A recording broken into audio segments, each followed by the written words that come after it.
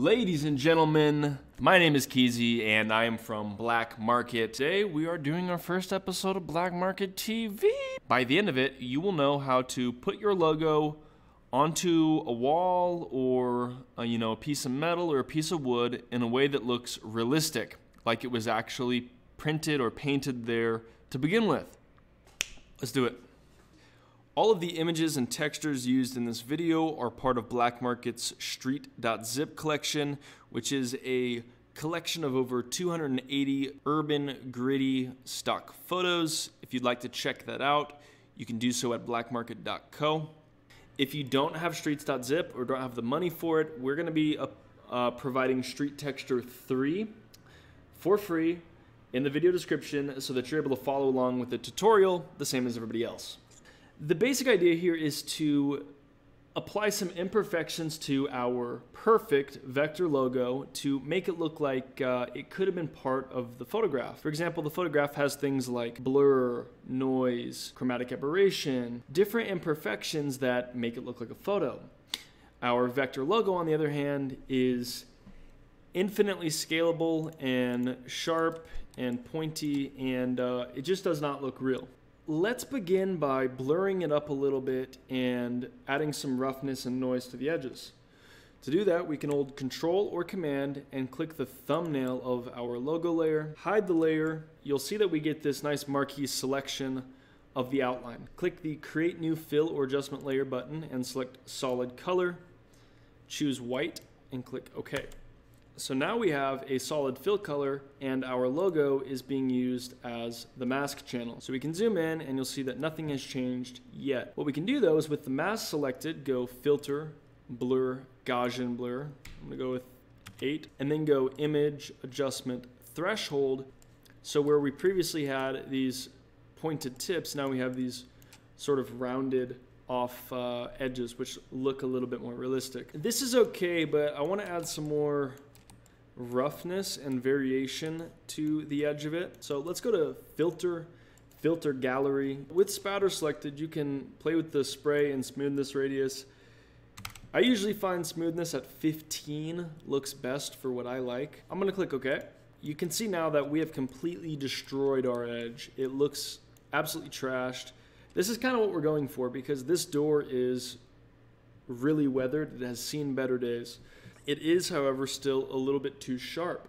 So we need to go Filter, Blur, this time Box Blur, and I'm going to do it by a radius of 1 pixel. So if you just kind of look and compare here, this white mark looks a lot more like it could have been in the photograph than it does here.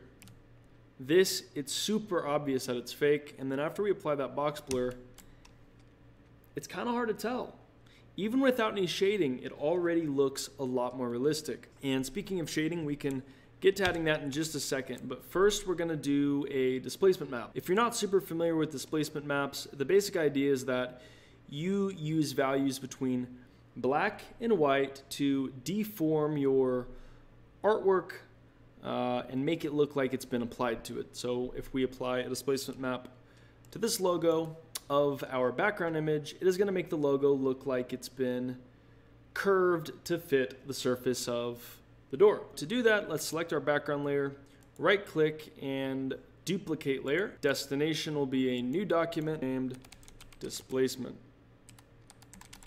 Don't be intimidated by displacement maps. More or less, we're just going to convert the image to black and white and blur it a little bit and call it a day. After we've done that, we can go File, Save As, Displacement, and click OK. Make sure that's a PSD image, by the way. Go back to your original document and select your logo layer with the mask again, right-click, and convert it to a smart object. The reason that we're converting it to a smart object is so that we can apply effects to it non-destructively. Let's go ahead and call our newly created smart object layer logo and unlock the background layer and then move our old logo layer to the back. And we're just doing this so that we still have it as a backup in case we need it, but it's out of the way. Select the new logo layer, filter, distort, displace. For your image, you might need to tweak the values a little bit. I find something around 10 and 10 usually works well. I'm going to select the displacement map we just created, and voila. You can see here that the logo is kind of being distorted to fit the shape of the door below it. One of the problems we still have with this image though is that the logo is being shown over the top of the entire thing. If the logo is painted on the top of this tan color, then any area that it's blue, it should be missing from. And if the logo is painted on this blue color, anything that is tan should be covering the logo. So let's go ahead and select our background layer and then go select color range and then use the color range tool to take samples of anything that is blue, and you can shift click to add to your selection. You can alt click to subtract from your selection, and you can adjust the fuzziness until you get something that looks roughly like the thumbnail that I have. With this, we can reselect our logo layer, toggle its visibility, and then click the create layer mask icon here and get our layer mask. Okay, so we've got our mask created, and now we can move on to the effects panel. In the effects panel, we're gonna do three things. One, we're gonna blend it. Two, we're going to apply an inner glow to simulate the little paint lip thing. Three, we're gonna add a drop shadow for the same reason. You can double click the right hand side of the logo layer to pull up the blending options panel. First thing we're gonna do is apply the blending. Focus your attention on the blend if panel here.